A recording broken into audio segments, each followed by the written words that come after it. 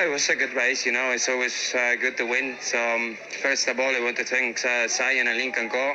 It's the first 1-2 for the team in the new model. So thank you to the team. They have been working so hard. It's not easy series with a new model. You need to work a lot. The preseason has been tough, and now we can celebrate the 1-2. But yeah, about the race, it was a difficult race, to be honest, because the Audis were coming really quick from behind.